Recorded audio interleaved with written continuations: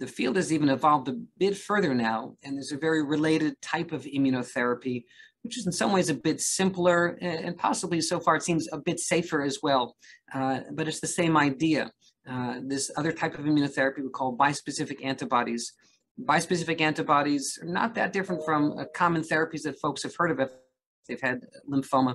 A very common therapy for lymphoma is rituximab. It's an antibody that binds to lymphoma cells, and it binds this little protein on lymphoma cells called CD20.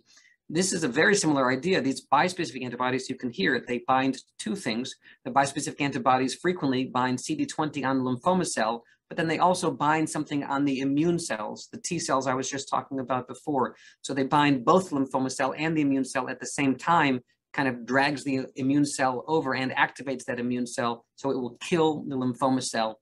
And this idea has been around for a while, but really just over the past 3 or 4 years, we've had some excellent versions of these bispecific antibodies. There's about 4 or 5 of them that are in late phase clinical trials now. And these bispecific antibodies in folks with diffuse large B-cell lymphoma, follicular lymphoma, mantle cell lymphoma, a few others, are also inducing remissions in the majority of people. Some of these 70 and 80% of patients going into remissions. In some of these, more than half of patients going into complete remission, meaning that we cannot see any residual lymphoma on the fanciest tests we have, PET CT scans and blood tests. We cannot detect any lymphoma. It does not mean that those patients are cured. It's possible, but at least a complete remission would be the most important step on the way to cure. We'll only really know if those patients are cured if we follow them for 1 year, 2 years, 3 years, and we don't see the lymphoma ever coming back. But we've had patients from these bispecific antibodies with all types of those lymphomas in complete remission for 1 year and 2 years already. So it's extremely promising. And the side effects are in some ways a bit similar to the CAR T cells, but overall just more mild. We've had patients get that cytokine release syndrome, the high fever and low blood pressure, but it's very rare that patients get a lot of that. 1 out of 20 patients, 1 out of 40 patients. And overall, it's so rare that we don't usually have to observe folks in the hospital for very long. For some of these bispecific antibodies, we have to just observe patients in the hospital just for 1 day, just to make sure they're not getting those high fevers. For some of them, 2 or 3 days, but usually just for 1 day. And you can hear that's a lot less than the 10 or 11 days that we have to keep people in the hospital for CAR T cells.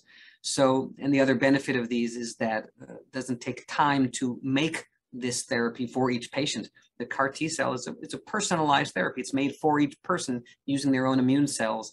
For the bispecific antibodies, we don't have to ship anything off to Santa Monica. We just infuse the bispecific antibody into the person. It's what we say an off-the-shelf therapy. And in that way, it's more accessible. You don't have to wait 3 weeks to get your, as you do with CAR T cells, you don't have to wait 3 weeks to get your bispecific antibody. And for some patients that need therapy quickly, that makes a big difference. So similar ideas, both of these therapies are getting your immune cells, your T cells to kill lymphoma cells.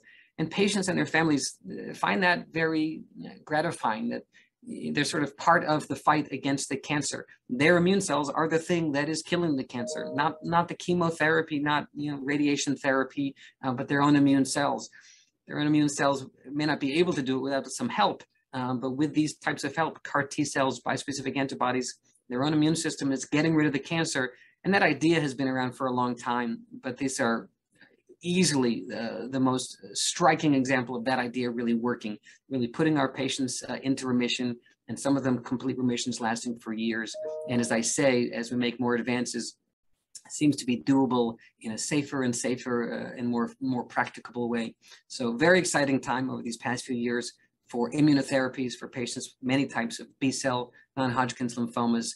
And we think the progress is going to even continue to improve over the next couple of years.